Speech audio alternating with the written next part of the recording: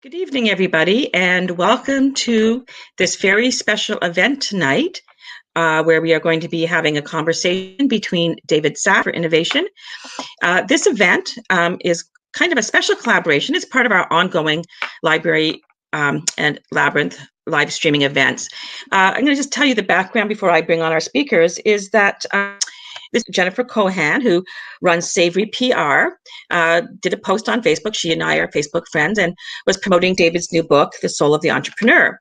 And both Fran McManus at Whole Earth Center and I commented, which then moved to a little messenger conversation. So turns out, Jennifer and David are longtime friends from the foodie world and have kept in contact, close contact. So even though David lives up north of the border and Jennifer's down here in New Jersey, they are good friends. And as David has just said in the comments, Jennifer Cohan, the mitzvah maker. I like that.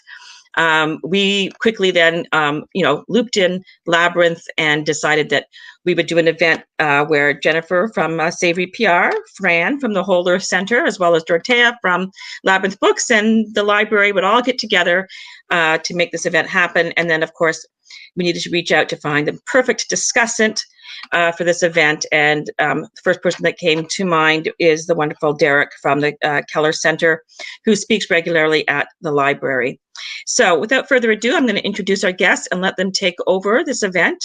And I see everybody's popping online.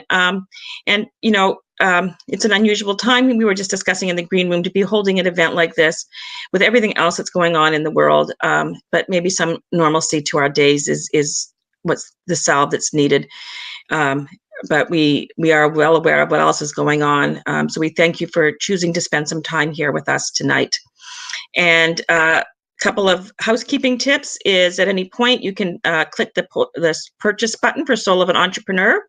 You can see the instructions there on how to get 10% off with free shipping or curbside pickup from Labyrinth Books. There is an Ask a Question function, and you can upvote the questions that you feel are the most prevalent, or you can see what other people have asked. And Derek and David have asked to keep the chat on, so you can also chat with each other a little bit as the conversation is happening. And so David Sax is a writer, reporter, and speaker who specializes in business and culture. His previous book, The Revenge of Analog, was a #1 Washington Post bestseller and was selected to be on the top 10 books of 2016 from the New York Times. And it has now been translated into 6 languages. He is also the author of Save the Deli, which won a James Beard Award, and The Tastemakers. In addition to writing books, he works as a freelance journalist and has written for publications such as New York Magazine, the New York Times, Sevier, NPR, and GQ, as well as Toronto Life. Speaking of Toronto, that is where he makes his home up north of the border, which is also makes me happy to have somebody here tonight from my country of origin, and just makes me feel nice to have a Canadian with me tonight. Sorry, little aside there.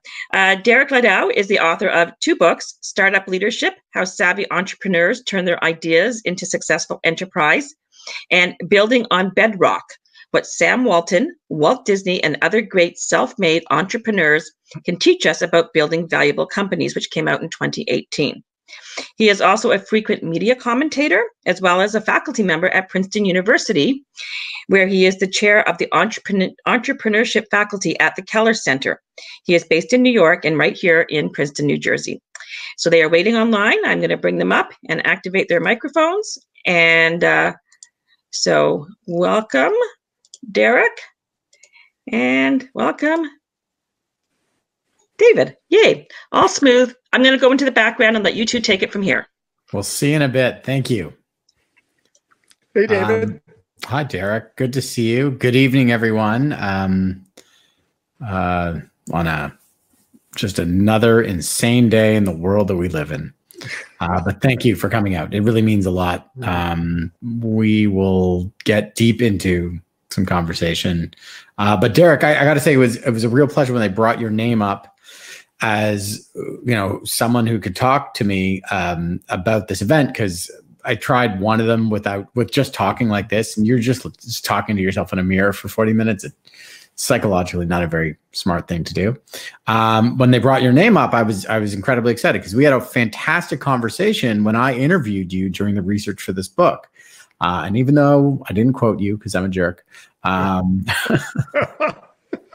hey, you cited my book. You know what it's like to write books. You got 1,000 behind you. I cited the book. Your book was really instrumental in the way I framed what I was thinking about as I was writing this, and our conversation as well. So I'm really thrilled to continue it. And now I'm going to stop talking for 4 seconds. And I was thrilled when your book came out, and I read it literally in the day after I received it. Thank you. Myself on my favorite book chair, and it's a page turner, which is, the highest compliment. But your book seemed really personal. I mean, I would normally ask you about, okay, tell me why you wrote the book, but this was a different type of book. You wrote it from your heart. Yeah. The book was, why'd you write this book? I mean, that was, that was it. Sorry, there was a question. Why?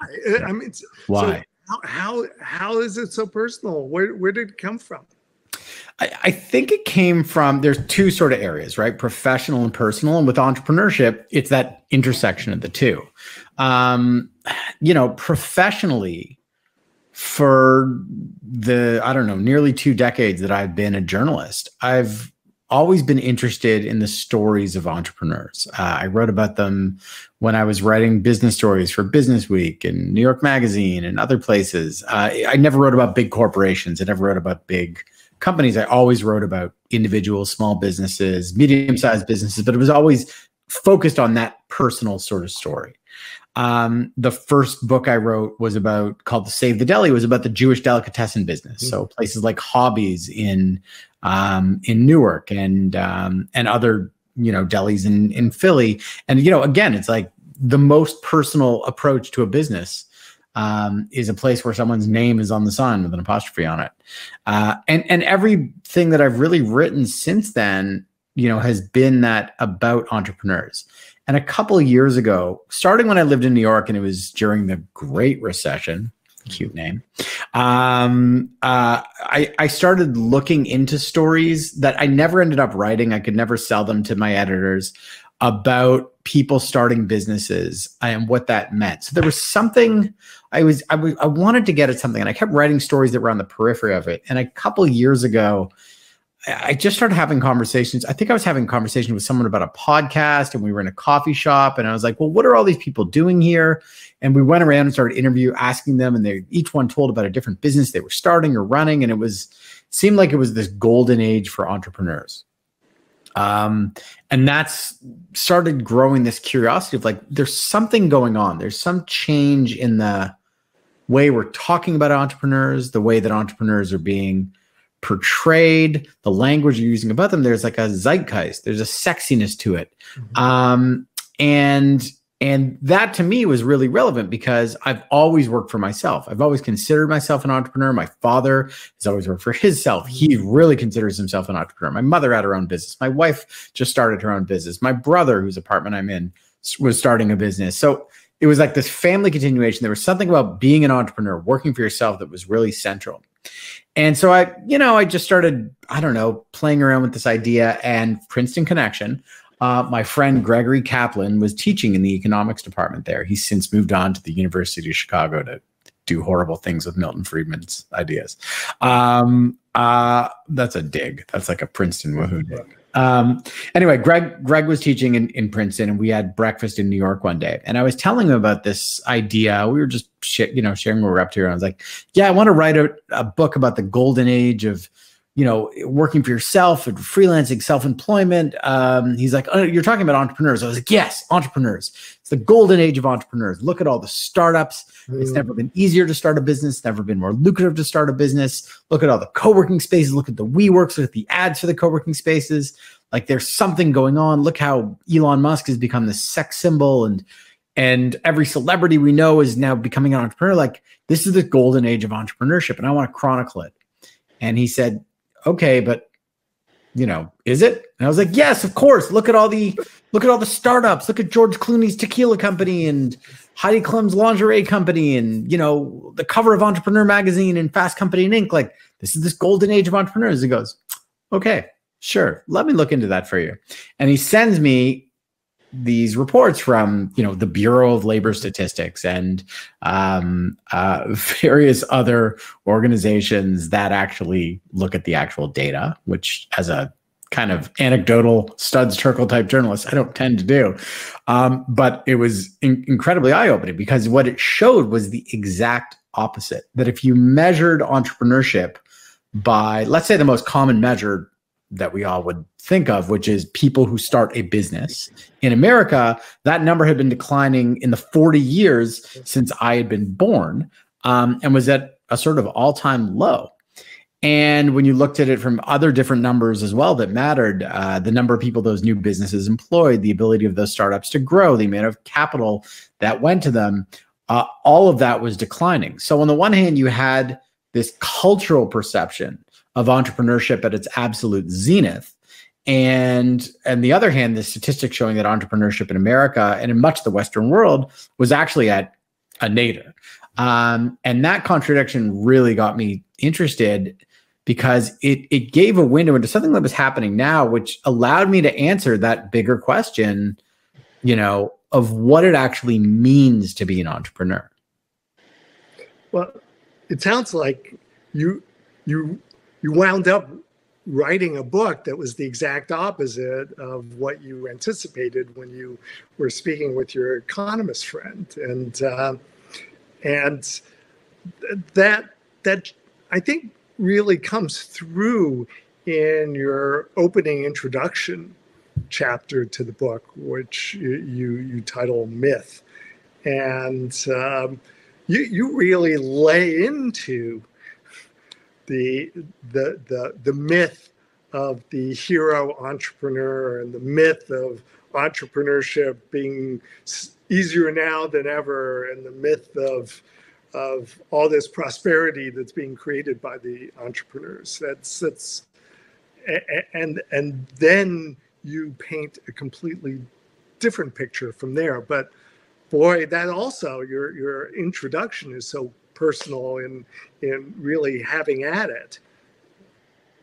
Yeah, I think the subtitle of the book is Work and Life Beyond the Startup Myth. Mm-hmm. And so when I started looking into, okay, there's this contradiction between the mythology around entrepreneurship that we've come to believe, and the reality of it, which is actually more troubling. Well, what is that myth? I want to tackle it head on and pick it apart. And I very quickly saw that it was the Silicon Valley startup myth, which has captured entrepreneurship academically, culturally, in many ways financially, for much of the past 2 decades. And when someone says the word entrepreneur, they think of Zuckerberg, they think of Musk, they think of Jobs.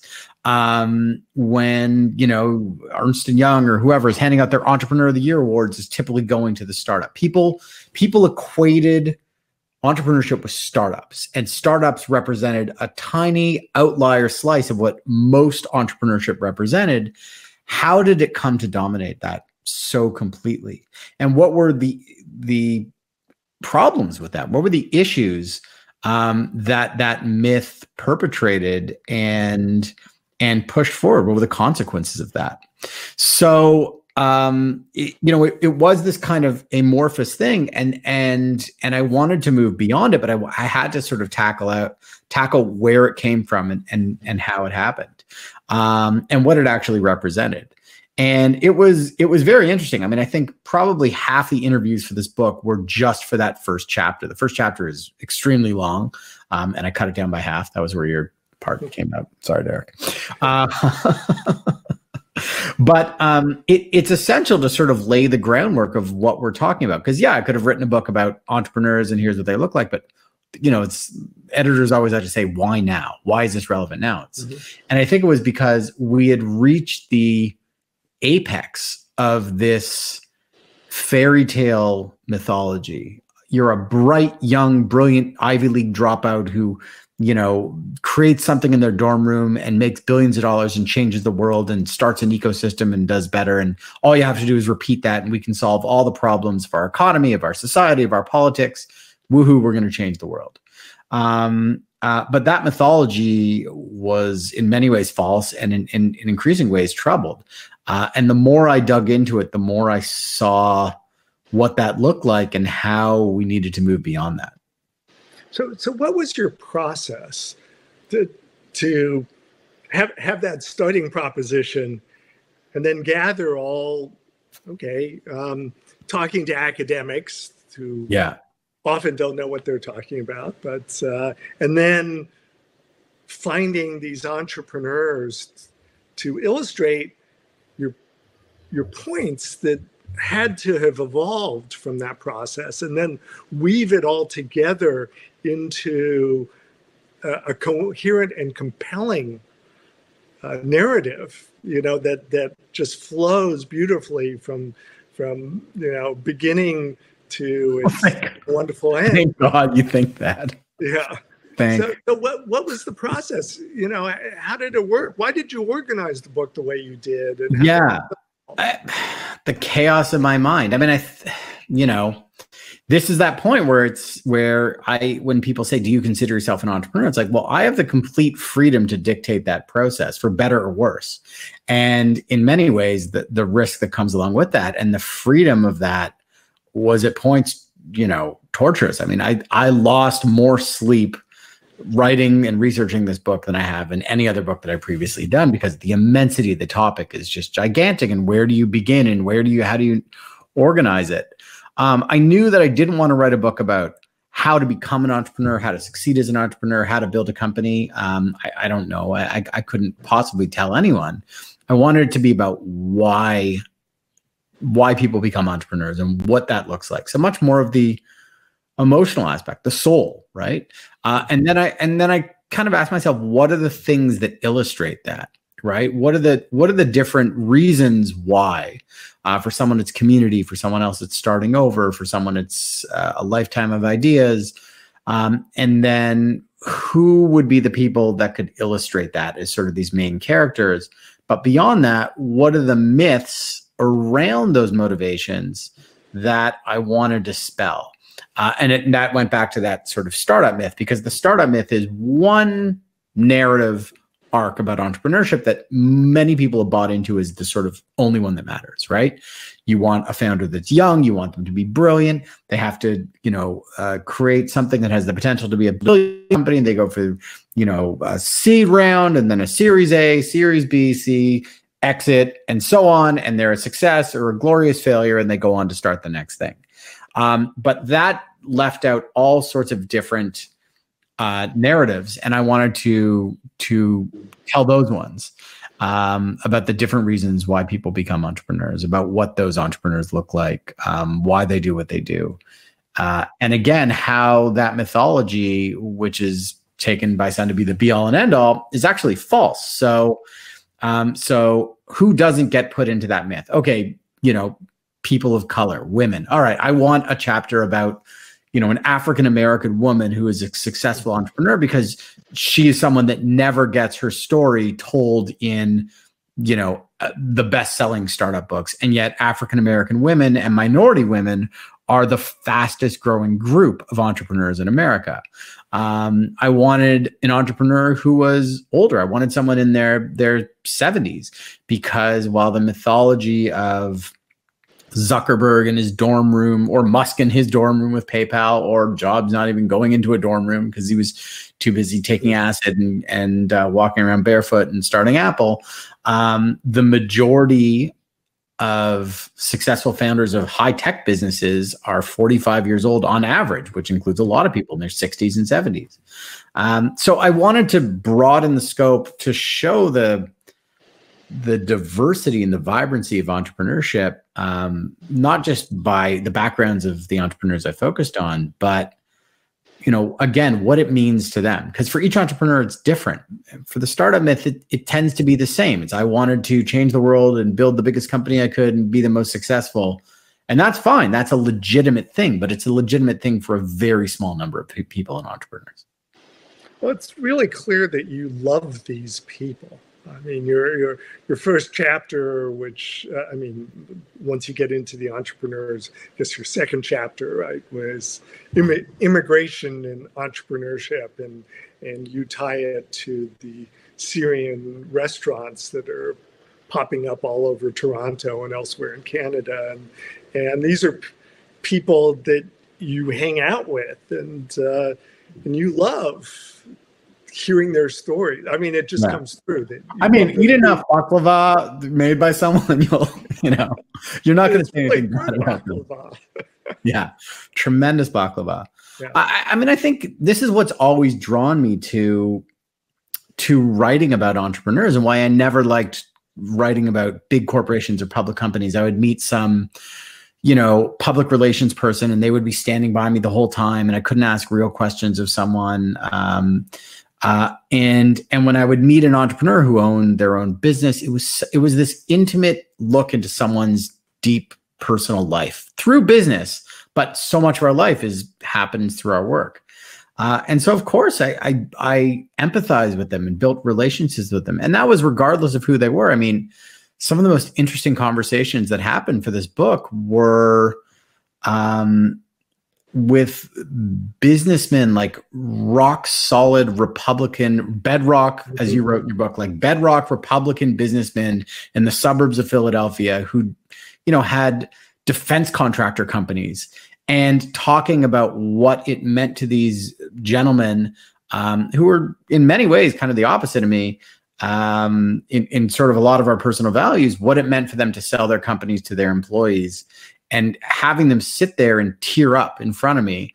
I mean, it's this wonderful experience that I would never get, writing about someone who was the CFO of, I don't know, Boeing or whatever. Mm-hmm. There's this immediate sort of one-on-one personal humanity when you talk to people about being entrepreneurs, because it's such a personal and human endeavor, right? We study it as though it's a unit of economic input and output, but it's so entirely personal.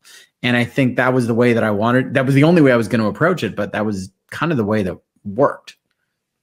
Yeah, and the spectrum of characters that you talk about. I mean, I call them characters, but each one's an They're real people. I didn't make them up. Yeah. That has a passion that involves, delivering happiness to other people, and that being what they dedicate their lives to. And now it may be for personal reasons, so that they can go surfing most mornings off of Rockaway Beach or whatever. But you came up with such a appropriate spectrum. How did you find these characters? I mean, first of all, it was intentional, right? I wanted to make sure that I reflected the diversity of entrepreneurship, because while we see in Fast Company and Business Week and titles I've written for, right, who makes the cover, it's usually young white guys that went to Harvard or Stanford, or maybe Princeton. Not slagging out Princeton. Yeah, I could have never gotten in there. It's okay. The reality when you look at the demographics of who entrepreneurs are across America reflects very much the demographics of who Americans are, or Canadians, or Britons, or Japanese, or whoever, right? And that is urban and rural, wealthy and poor, minorities and Caucasian, highly educated and completely uneducated. And all of their stories are legitimate. It's a legitimate reflection. I wasn't writing a book about just successful entrepreneurs, which probably would have narrowed that down. I wanted a sort of diverse cast to show that diversity. Mm-hmm. And also what linked them all together, regardless of whether you were a, white multimillionaire defense contractor outside Philadelphia, or, an African-American woman with a hair salon in New Orleans, or a Syrian refugee who literally arrived with $5 in his pocket 3 years ago and scraped together money to buy a bakery. But, you know, how I found some of them, I mean, some were very easy. Like there was a Syrian bakery that I saw opening up a block from my kid's school in Toronto. And I was like, oh, perfect. Okay, great. And others were really torturous to find. It was, okay, I want of someone who is an entrepreneur that is shaped by their personal values, but they came to it later. They didn't start their business around their values. And I don't want like the yoga mat made out of recycled water bottles, or the water bottles made out of recycled yoga mats, or some other company started on Kickstarter in Boulder, Colorado. That would be so obvious you could sort of dismiss it. I wanted the opposite of that. I wanted like the, you know, Mitt Romney style Republican, like average American shirt sleeve rolled up businessman who you wouldn't associate with those sorts of values and yet could speak about it deeply. And it took me months to find those people. I had dozens of conversations with people at different organizations that were based around, you know, linking different companies and CEOs and entrepreneurs together, and they were value based and they had their credos and this. And they're like, oh, you got to talk to Mike. Call up Mike. He owns a metal fabrication business in Chicago. It supplies some part that makes the inflatable air things that go inside a package you get from Amazon. You know, he's doing really well. Someone says, oh, he's all about his values. You totally talk to Mike. Hey, oh, what are you doing? Okay, I'm doing this book. Okay, yeah. So tell me about your values. List the values. Oh, integrity, this, that, like laundry list, 12 values. Great. Okay. So how have those changed your businesses? Like, could you give me one concrete example of how your business has been shaped and you as an entrepreneur have put your personal values into the business and actually changed something of the way you do business? Well, every month we find the best employee and we give them a bobblehead. Okay. Is there any other way, Mike? Like, is there any other sort of thing? Well, at the end of the year, the one who gets voted the most gets tickets to the Hard Rock Cafe in a limo. And I was like, okay.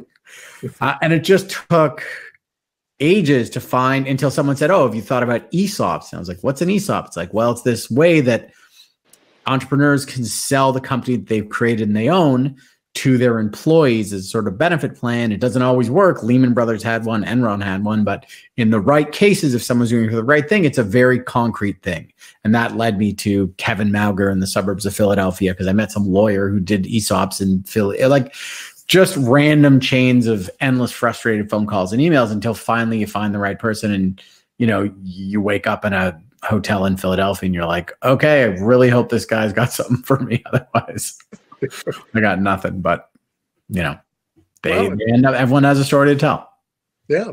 But that got Princeton a walk-on in your book, you know, with you being a drive for a conference. I drove up from Philly, you know, went to one like 40-minute meeting at a Marriott with a bunch of different Princeton area ESOP owners.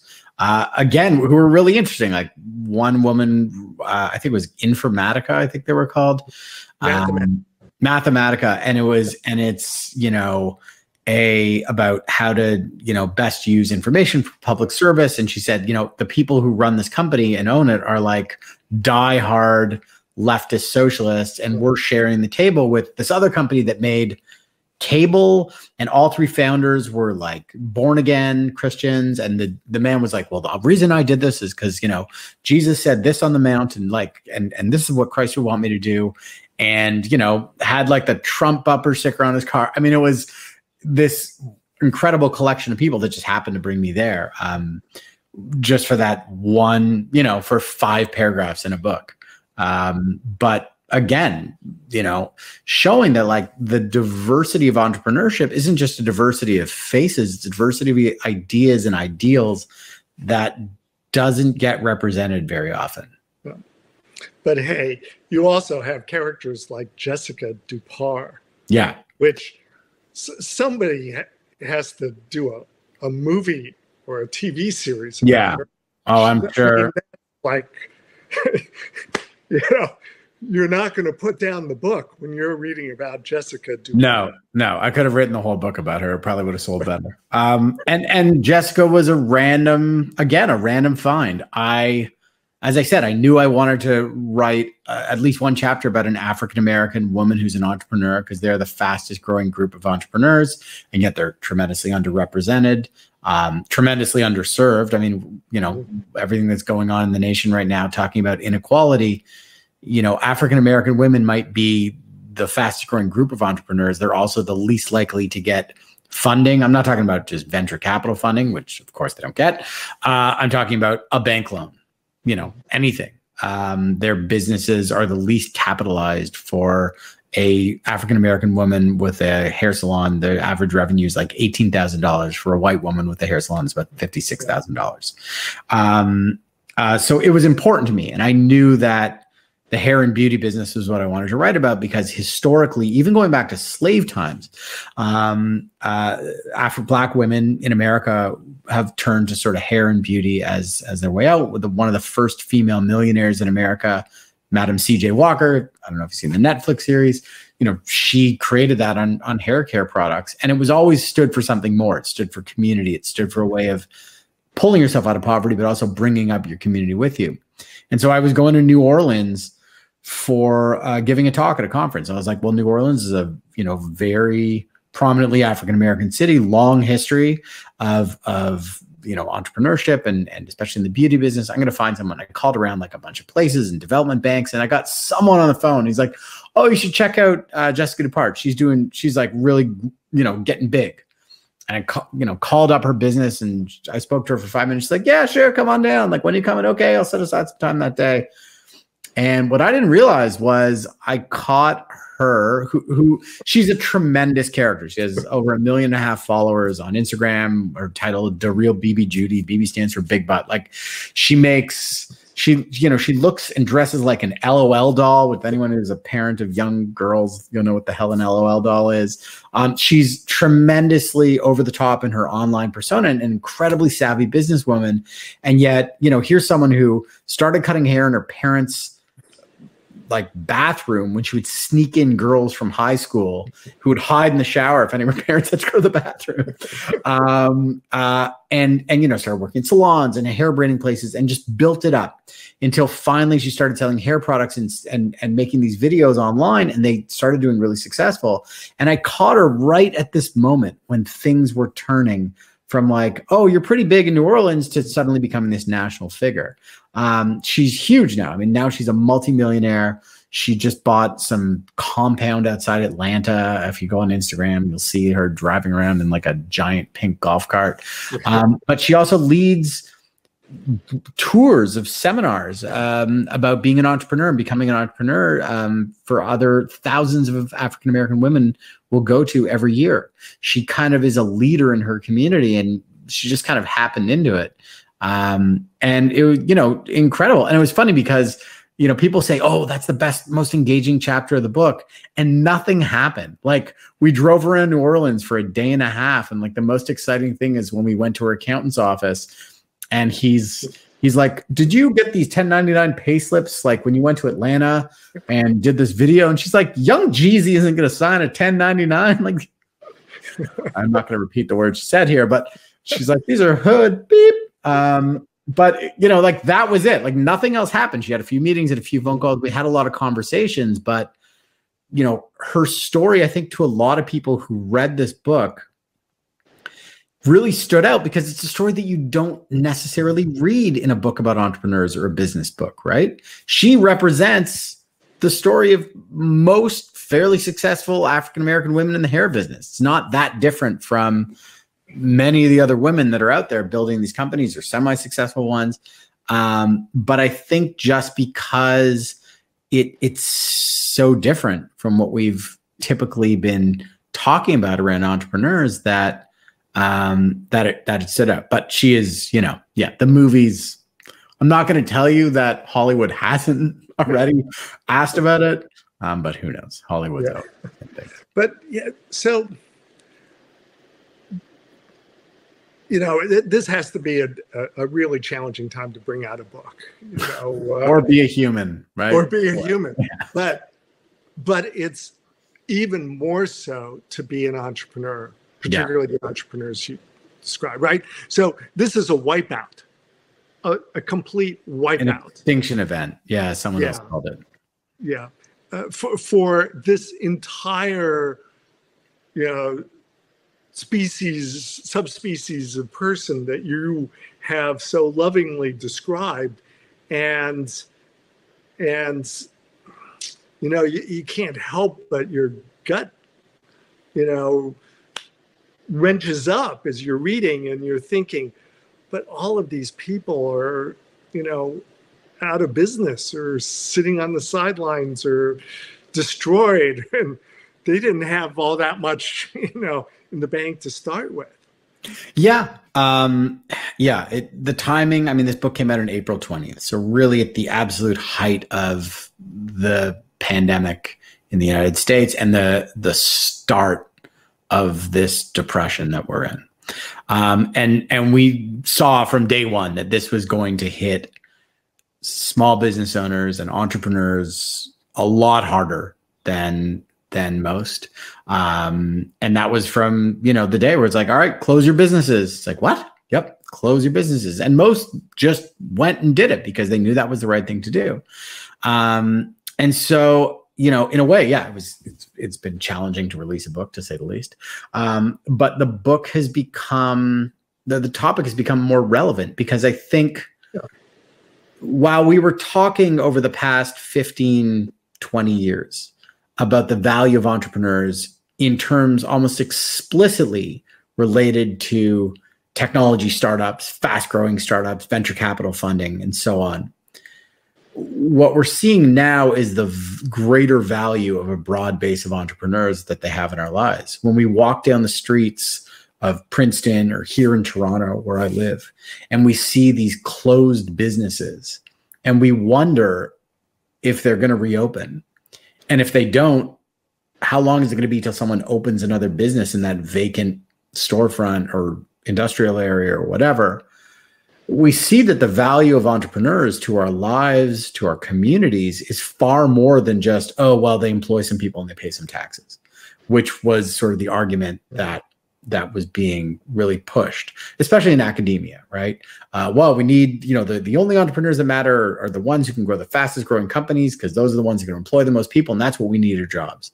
It's like, okay, well, we also need bookstores in our communities like Labyrinth to sell us books and give us things, places to take our kids. We need restaurants, not only that will give us, explicit numbers of calories, but that we can build our lives around. We can have the place that we go to on a Sunday and the place we go to on birthdays, the place that, we know. I mean, it's very Jane Jacobs, right? It's the fabric of our communities, and these entrepreneurs play a role in it. And I think we only realize that importance through this crisis.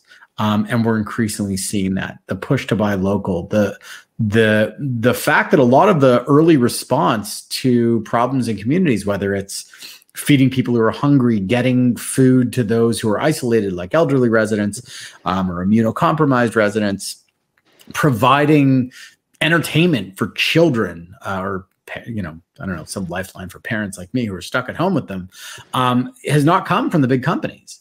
It's come from those individual entrepreneurs in our communities, in our backyards, our friends, our relatives, our neighbors.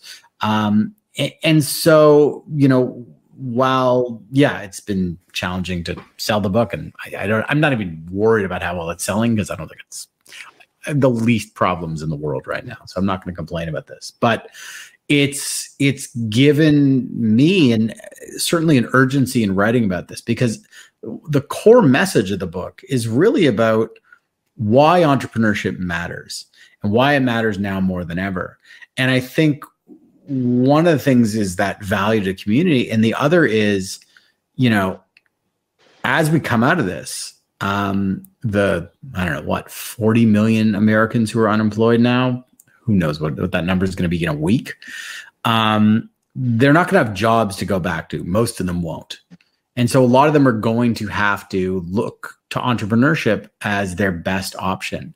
And that doesn't make them any less valuable as entrepreneurs than the graduate of Stanford who goes on to get a, Excel funded VC startup. In many ways, it's better. I mean, I remember in Building on Bedrock, your your great book that I read, that at least one or two of them started their businesses in the Depression, right? Or were forced to start their business because they had a kid or something like that. Was it Waltman? I'm terrible. I should have picked up the book before tonight, but I was busy dealing with my children. And so you're going to see what you're going to see, and everybody's predicting, is a surge in the number of people who become entrepreneurs. Some out of choice, some out of necessity. And I'm seeing it already. My cousin lost her job at Deloitte a month ago. She's starting a company that cleans automated cleaning service for wheelchairs in long-term care homes because her father's in a long-term care home. She knows how important that is. I have another friend who had a travel business that clearly isn't happening. And so he pivoted to doing backyard gardening and whole kits of backyard gardens, and he's growing it really quickly. There is actually tremendous opportunity out there for entrepreneurs right now. And many entrepreneurs I know who either had a business or lost a job or just think that now is the right time to do it are moving forward with it. And so I think it is a difficult and challenging time for most entrepreneurs. But, I like to say there's never a good time to be an entrepreneur. There's never a bad time to be an entrepreneur. It's just time to be an entrepreneur. I love the fact that you also took it outside the United States and Canada, and you had your one chapter about family businesses where you use, wine families from Argentina. But what you're saying applies equally well or more so outside the United States. It's everywhere. I mean, This is the thing, right? You go, I used to live in Argentina and Brazil when I started as a journalist. So that's how I met Adun. I used to write for Wine Spectator. So that's how I knew those people. But I remember writing an article for a food magazine years ago about beach food vendors in Rio. So all of these people lived in the favelas and the slums of Rio. And I was interviewing them about their businesses, the cans of iced tea that they carried on a cooler on their back through the hot sand, or the guy who had the bicycle mounted popcorn maker, and he would make fresh popcorn in this contraption built on a bicycle. And they spoke about their businesses with the same hope and passion and ingenuity and pride as people who had founded multi-million-dollar companies that I'd interviewed, or people who ran, super successful restaurants. It is a universal human story and experience. Yep. And, it's not something for everyone. Around, 10% of people in developed countries will go and work for themselves. But when you speak to entrepreneurs, there is something that's common about them. And that's sort of what I wanted to get at. Well, you really did a fabulous job, Thank you. I think your message comes through loud and clear. And although you didn't intend it, your message is more important now than ever. Yeah, it's, wonderful, terrible timing. I would have preferred that it wasn't due to the circumstance. Not only do we need to go out and buy your book and read it, but we need to go and, support our local entrepreneurs. Absolutely. Yeah. And they're so different. Our local entrepreneurs are the ones who really care. And it's not those vapid television commercials that make, big companies feel like they're feeling your pain right now, which are hard to watch. Yeah. And that's it. I mean, it is, what is the community you want? What are the values that you have for your community? So if it's Princeton or New York City, I remember talking to Greg Gage, the commissioner of small business in New York City. He said, we have chain stores. You go to Soho, go to Times Square, go to, the outer boroughs and some mall. Like we have Costco, we have Target, we have all these things. That's not what makes New York City, New York City. New York City is made by its small businesses, by the diamond merchants on 47th Street and all the independent restaurants and parts of Brooklyn and the hair salons in Bed-Stuy and the places to get a tight in Washington Heights. Even the guys who do tire service under the BQE. It's that constellation of businesses, that ecosystem, to borrow a term from the world of startups, that make a community what it is. And you need all of it. You can't just build it out of, you know, the next Amazon or Twitter in your backyard and then having this trickle down effect. It doesn't work like that. Yeah. And Amazon started as a tiny business. All businesses start small. Business yeah. starts as a tiny business. And so if that doesn't exist, you've destroyed the soil that's going to, you know, ultimately keep the planet being a wonderful place to live. Yeah, that's a beautiful metaphor, Derek. So, well, I think there's some questions that have been asked. And you can ask a question in the Ask a Question box, not in the chat box. So if you just click in the Ask a Question box, you can ask. So, do you believe too many people are planning to start their own business as an escape from corporate America? How do you define too many people? I don't know. I mean, I think, look, at any given time, you know, this crisis aside, which we're going to, you know, this upends everything. But let's say February, the blissful ignorance of February. You know, about 1 in 10 Americans would be working for themselves. So why do the other 9 in 10 not do it? Because entrepreneurship is not for everyone. It doesn't mean that everyone can't do it if they need to. But it's not something that everybody's willing to do because it comes with two things. And this is the two things that every entrepreneur gets, whether they're Bill Gates or whether they're Bill whoever. And that's freedom and risk. The freedom to sort of work in the way you want, to work with your ideas, to build the thing that you want to build in the way that you decide, to wear whatever clothes you want to wear, to work where you want to, you know, whatever you want to do, you have complete and total freedom of that. And you don't have to ask permission of anyone to do that, which is the intoxicating thing that most people sort of dream about. But that freedom is inseparable from the risk, the financial risk, that you could blow it all and lose all your money and lose your house and whatever. But also the emotional risk and the psychological risk, the risk to your identity, the risk that you get so tied up in what you're doing and your job that you can lose it, both when things are good and your ego just takes over and you see yourself as some sort of godlike figure, and when times are bad and you can't divorce yourself as an individual from the business that you have, which might be troubled, which you're seeing a lot now. And so, you know, look, right now, I mean, I doubt anyone who's working a well-paid, satisfying job in corporate America is ready to jump ship in this economy. I think there's a lot of talk about that and a lot of misperception about that in the past decade, especially with younger individuals. You know, there was this prediction that millennials don't want to work for anyone. They want to be independent. They want to be freelance. Millennials are going to be the most entrepreneurial generation. And this is one of those myths that just was completely false. Millennials are actually the least likely generation to go out and become entrepreneurs. So just because they look like, you know, they have someone like Zuckerberg in their ranks, there was this assumption that, well, all the millennials want, look at all the WeWorks, they're filled with millennials. But the opposite was true, because that risk is not for everyone. And I think a lot of it comes from circumstance, and a lot of it comes from privilege too, right? Zuckerberg had, you know, he came from a pretty well-off family, and so he was okay. Gates too. I mean, a lot of entrepreneurs do. That risk is different for everyone else.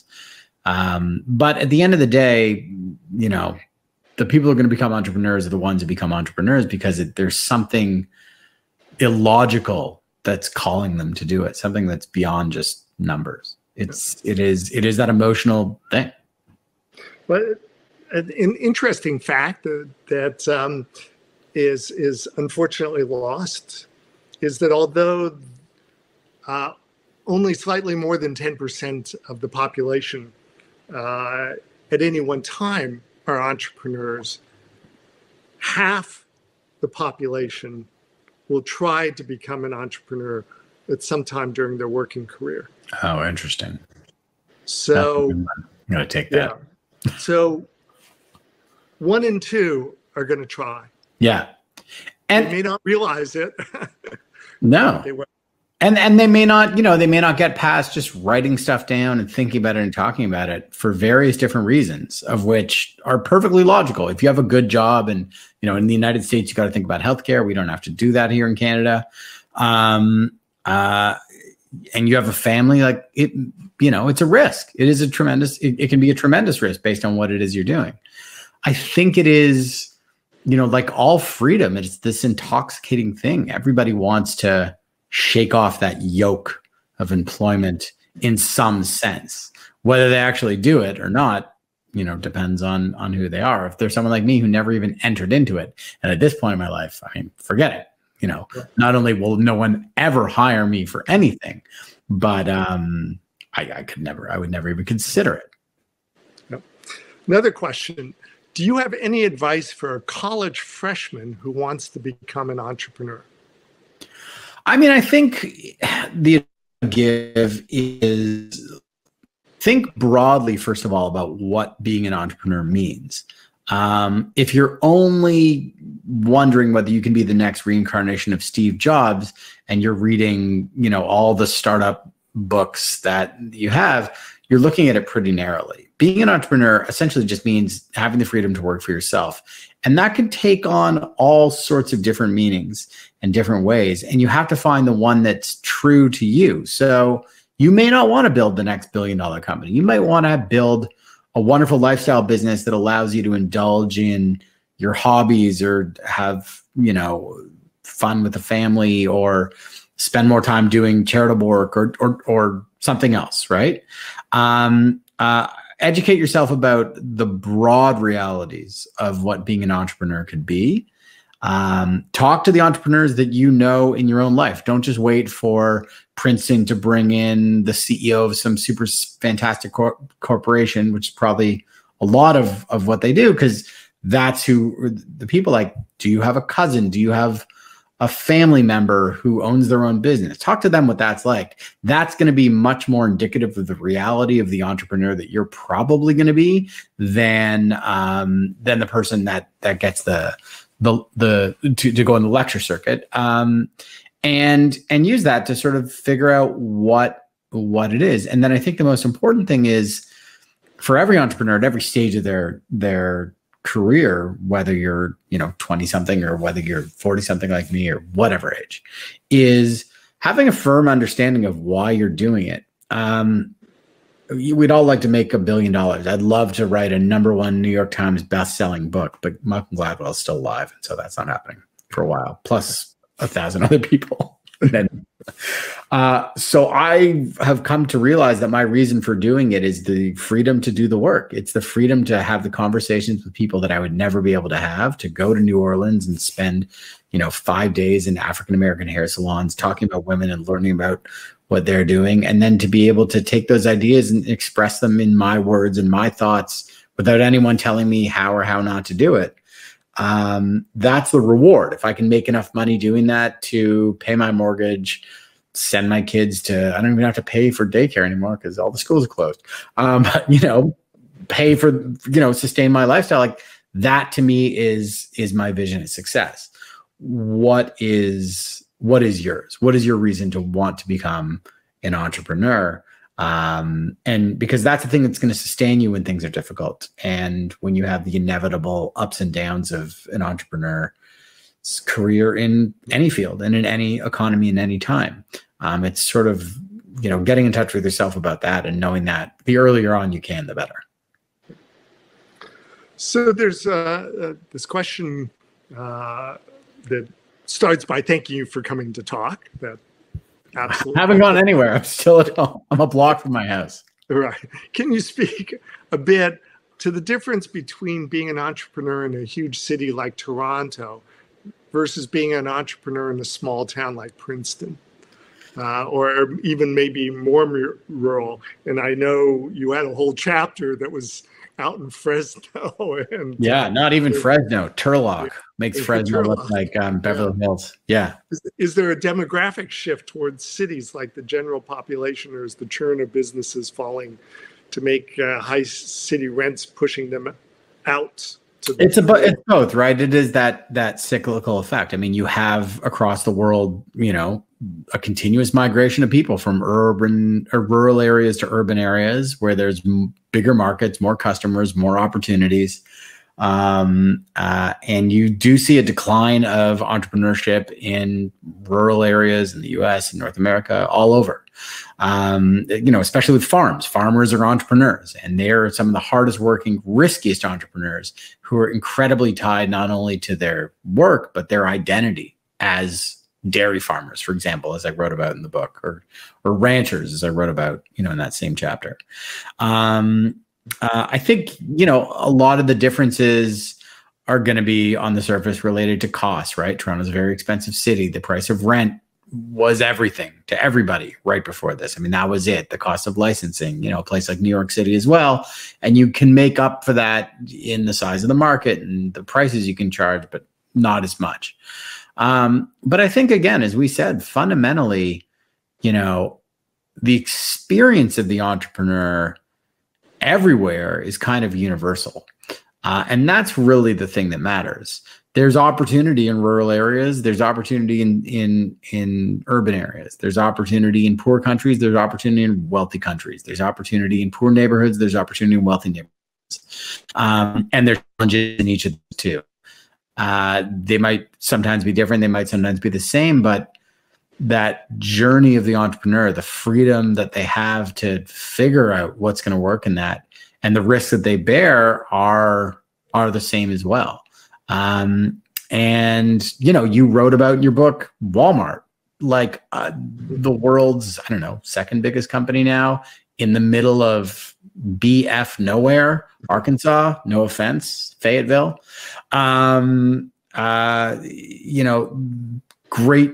Great businesses, great entrepreneurs can come from anywhere and grow anywhere. It is this tremendously universal thing. So, a question about what are your thoughts about the universal basic income as a way to encourage entrepreneurship? I don't know. I mean, I get asked this question. I also get asked about healthcare, being a Canadian. I think it's being studied, and then none of the studies are conclusive, whether it's that, whether it's other social safety net benefits. There is this school of thought, a very sort of libertarian, Ayn Randian, Milton Friedmandian school of thought, especially in the United States, that says any sort of social safety net is anti-entrepreneurial. It's going to crush the entrepreneur. People want the complete freedom to do whatever. And that doesn't necessarily come true. It's not all or nothing. You have tremendous entrepreneurs who built fantastic businesses in some of the most socialized countries and societies on earth. IKEA, for example. I on the face of it, yeah, would that greater support help? I think so. I mean, one thing for sure is like every entrepreneur I know hates paying taxes. I'm literally like a week late on my own taxes because I don't hate paying it. It's just like, I just hate doing them. But the other is, for example, here in Canada, like no one I know has ever considered healthcare as part of their calculus in starting a business. Whereas in the United States, many of my friends have not started businesses because they had to keep their job to maintain sort of health benefits in their family. But there's a lot of research going on about this, and it's not yet conclusive. So another question asks, how generalizable do you think the insights from your book are internationally? As we spoke, already you did go down to Argentina and visit a lot of wineries there and the like. But what's your sense of how well your book speaks to other experiences? Yeah, I think, again, it's universal. And the story I was telling was not one that, while most of the examples are in North America, you know, if you're in China, if you're in India, if you're in Guatemala and you're starting a business or working for yourself, you'll identify with the people in this and the lessons there, because it's about that deeply human experience of being an entrepreneur. It's not how to raise money. It's not how to start a business. It's not how to structure that. That changes from place to place.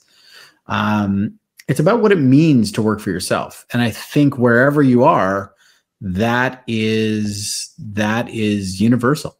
And, you know, I mean, I write a lot about immigrants, especially in this book. And for them, it's this universal thing. You know, a lot of them were entrepreneurs in Syria, and it's like, okay, well, now we're entrepreneurs in Canada. We're going to do a completely different business, but, you know, let's go.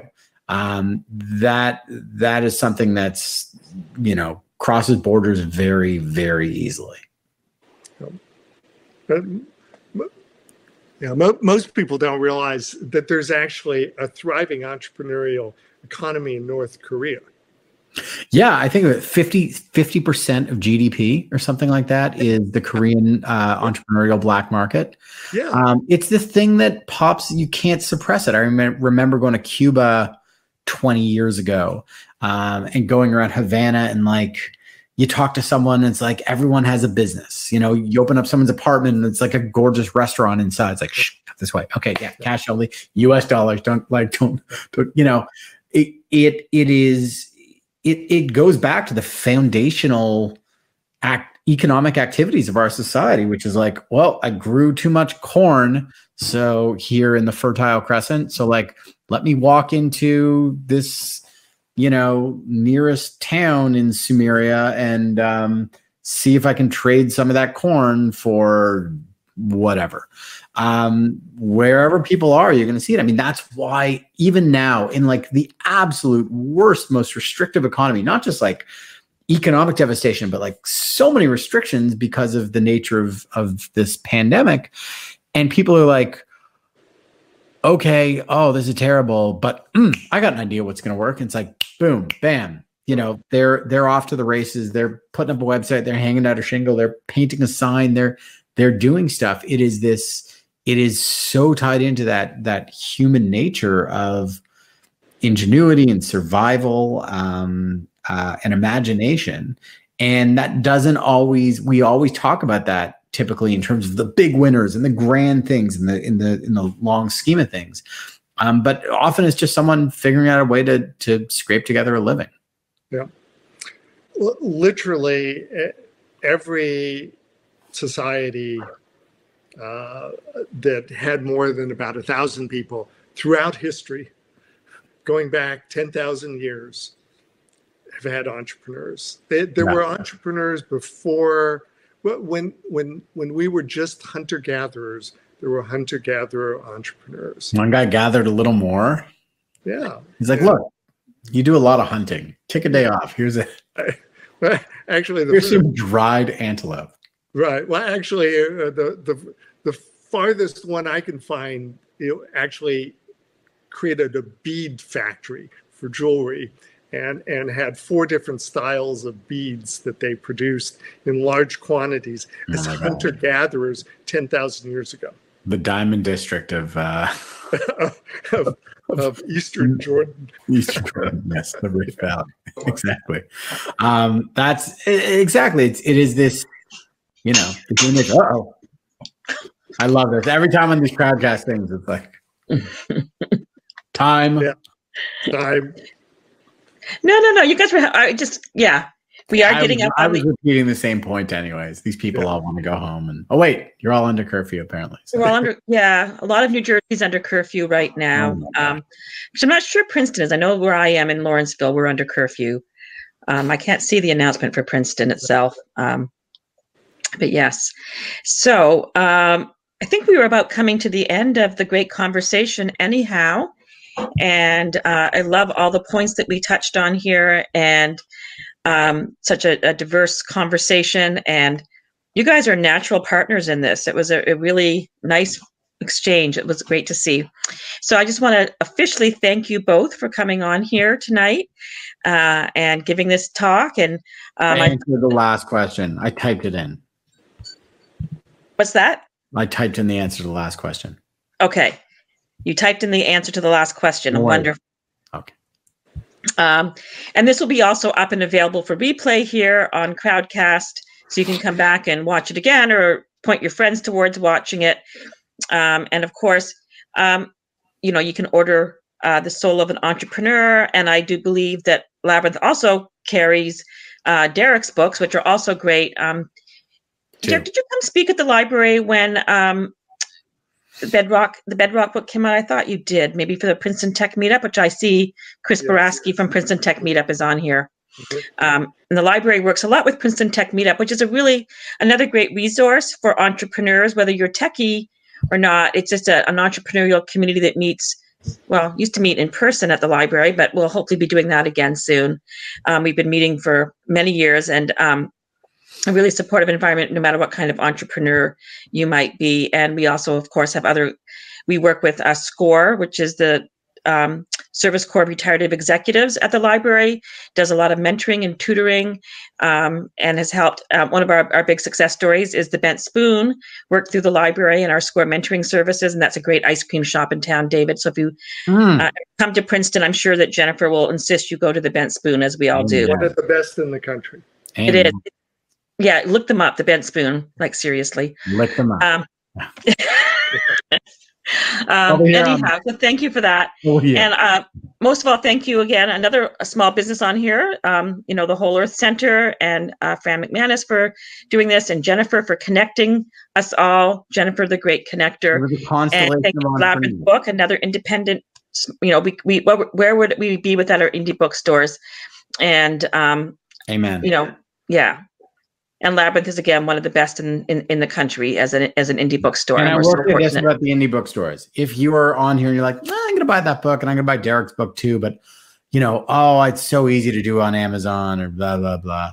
First of all, think about the value of Labyrinth to your community, and think about what it would be like to live in a community without a bookstore like them, because that's what's at stake now. But the other thing is, from everything that I've seen and heard over the past 2 months month that this book's been out, anyone who orders from Amazon waits 3 times as long than anyone who orders from a local independent bookstore. So you're going to get it faster. You're probably going to get it cheaper, and your money is going to go to support something far greater than just, you know, Jeff throwing rocks in the space. And somebody who cares about your community. Or humans. You know. Yes. And yes. Oh, and we have Esther from NJ Tech Weekly on here. She's a big supporter of our entrepreneurial community. She's always out at the library at our entrepreneur events. So this has been a really great conversation. So glad to be been able to hold this space, and we will look forward to future events. And so David, if you ever come down to New Jersey once the border opens again, hopefully we can all meet up at the Bent Spoon for a bit of ice cream. That sounds wonderful. Thank you so much. Thank you, Derek. Thank you to all my friends in Princeton, and everybody who's watching here. I really appreciate it, especially tonight. Stay safe, America. Okay. Thank you. That's a great way to end. Okay. Bye-bye. Bye-bye.